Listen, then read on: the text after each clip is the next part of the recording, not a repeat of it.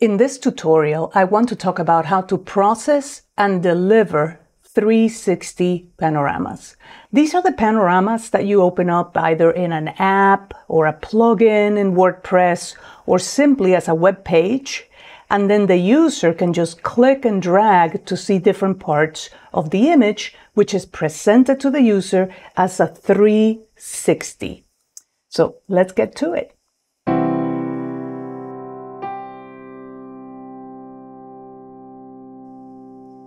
The first thing that we need to do is, well, to take the panorama.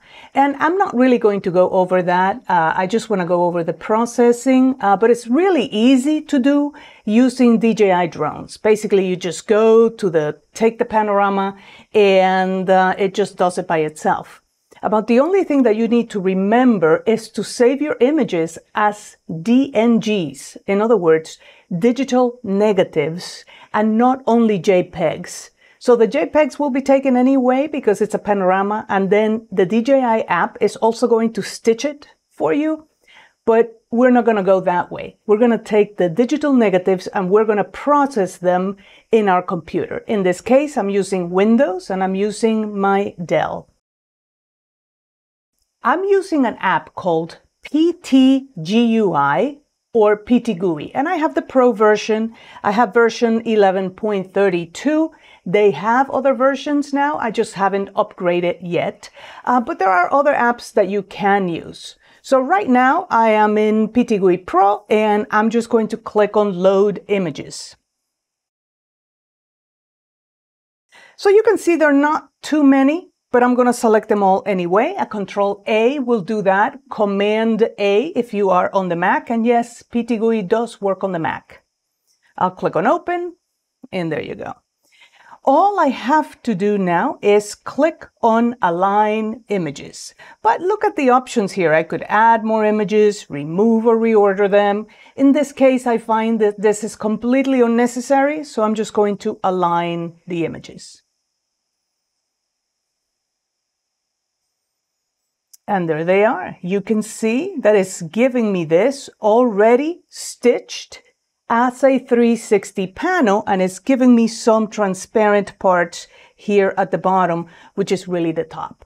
And you know what? I could just turn it upside down in here and I could fix it, but I'm going to open this in Photoshop anyway. So this is all good. I'm just going to close this and I'm going to click on Create Panorama. Now I'm going to click again on Create Panorama, and it's going to stitch it and it's going to save it for me. Now, see the output file here? It just did this by default, and now I have my panorama. Now what I'm going to do is I'm going to go into Photoshop. I'm going to open this file in Photoshop. And it's this one here. It's called Pano 0001. And I'm just going to open it up. And in here, I'm going to fix it. So no, I don't want to crop it. The first thing I want to do is I want to rotate this. So I'm just going to go to Image, Image Rotation, and 180. And it's that easy. I can just fix this like that. Now, I need to fill up this part of the sky, so I'm going to do that by selecting it. And now I'm going to go to Edit, Fill, Content Aware, and I'm going to click OK. And this is going to create the parts of the sky that are missing for the 360 panorama. You see, this was taken with the Phantom 4 Pro. And the Phantom 4 Pro cannot put the camera all the way up. So there is no way that even taking all the photos in the world that it can give me a real 360 panorama. Now, the thing is that even though this did it pretty well and it stitched it pretty well, I am not entirely sure that the left edge and the right edge of this picture will agree. So let's fix that. To do that, I'm going to go to Filter, Other, and I'm going to go to Offset. And I'm going to offset this image horizontally a couple of pixels here to the right. And you can see that the building is perfectly aligned and all of that, but the sky isn't. So I'm going to click OK, and now I have to fix this line here. I can fix it a number of ways. So I'm just going to grab the lasso tool, and I'm going to select an irregular part. So see here at the bottom, it's stitched pretty well, right? So now I'm going to right click inside of that selection, and I'm going to feather it. And, 25 pixels is pretty good for the feather radius. So I'm just going to click OK. And now with that selected, I can do a number of things. I can smooth it out, I can blur it, but I'm just going to try Content Aware Fill again. So Edit, Fill, Content Aware. It's taking a little bit because this is a large image. And there it is. This is not too bad. I'm going to deselect it. There's a couple of things here that I can fix. So I'm just going to run the spot healing brush tool here, and I'll just do one of these just to smooth it out a little bit, That's better, but I still don't like it. So I'm going to select this part here again. I'll feather it again. I'm going to give it a wider feather, maybe 50 pixels. And again, I'm going to go Edit, Fill, and then Content Aware. And let's see what that does. Let me deselect. And you know what? That's not too bad. I think I'm going to leave it like that. Maybe this line here, I'm going to fix it just this tiny little bit. And now let's go again to the filter, other, offset, and let's see.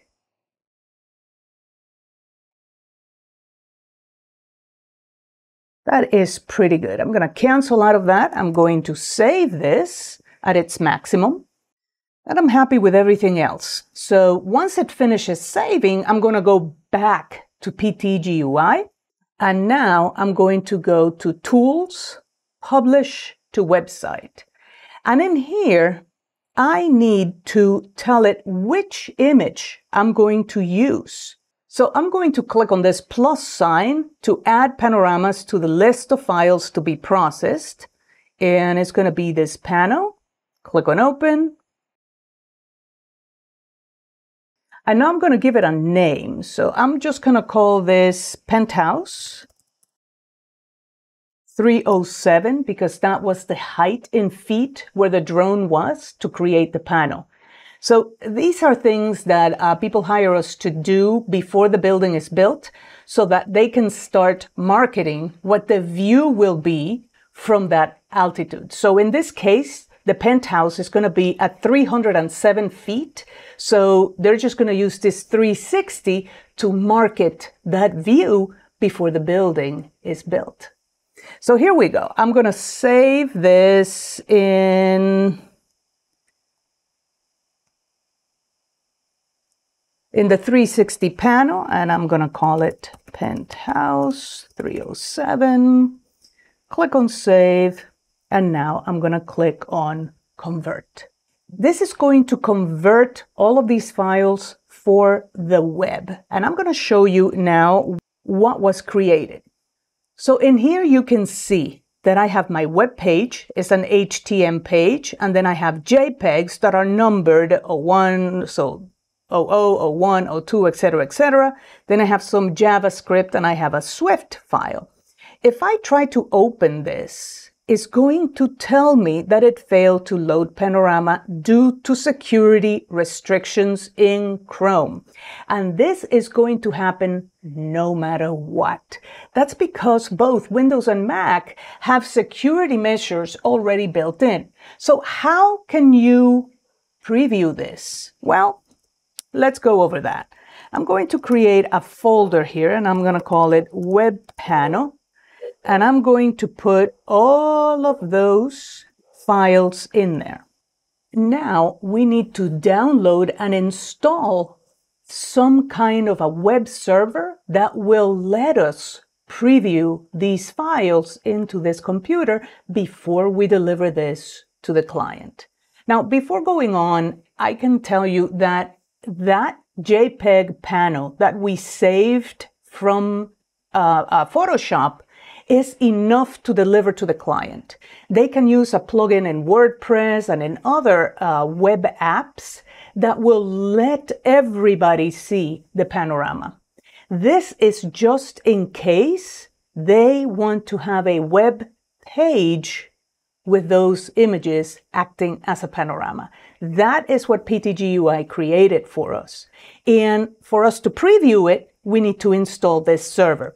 So I am here in MAMP, a MAMP Pro. You can simply download it. So it's just mamp.info, en downloads. You can just do a search for MAMP or XAMPP and just click to download it. And I'm going to download it directly to the 360 panel folder. It doesn't really matter where it goes. And then I'm going to install it. Now that we have installed MAMP, we can open it by double-clicking the icon that was created directly on the desktop. And you're going to see that in here, the Apache server, which is what we need, is already turned on. If it isn't, just click here to turn it on. You can click on Stop Servers if you don't want it anymore. And to turn them back on, just click on Start Servers. And notice that the Apache server and the MySQL server turned back on.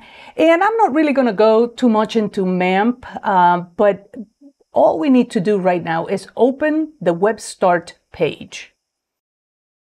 And notice the URL here is localhost/MAMP. Localhost/MAMP. So we need to find out where this local host is inside of our system. Well, let's go back to MAMP and let's go to MAMP Preferences and let's go to Server. So in here, you will see where the document roots are. So it's on the C drive, MAMP, and htdocs. You can even open it from here. And by the way, this is the Apache server, which is what we want. Click on Open, and this is what we have. We have an index.php page, etc., etc. So now what I'm going to do is I'm going to create a folder here. So I just right-click, New Folder, and I'm going to call it 360 Panel. And I'm just going to copy that. And I'm going to double click it. So now I'm going to open a new file browser window. I'm going to go to Desktop, 360 Panel, and this is the Web panel. I'm going to select all of these images, all of these files, and I'm going to put them here. And there you go. In here, notice the name of this is Penthouse 307. I'm going to do an underscore so that I don't have any kind of empty spaces. So now I'm going to go back to MAMP, localhost. I'm going to paste the name of the folder. This is the folder that is inside of htdocs / and now I'm going to copy this name. And paste it here, and here is our panel. You can see that if I just click and drag, I can see everything in here. There's a little antenna. The stitching came out beautifully. I can look completely down, and this is a true 360 panel that before I deliver it to my client, I can preview in my own computer. Now that I know that everything looks good, I can go ahead and deliver this to the client with instructions to leave all of those files together. About one thing that you should keep in mind is that if you go all the way up, you're going to see that the stitching up here doesn't look so good. I mean, it's just like little squished in there. There are plugins for Photoshop that you can get so that you can put a logo in there or whatever. But in reality, I find that this is completely unnecessary. So, there you go. This looks pretty darn good. And this is how you align and then publish and preview a 360 panorama using PTGUI and MAMP. See you next time.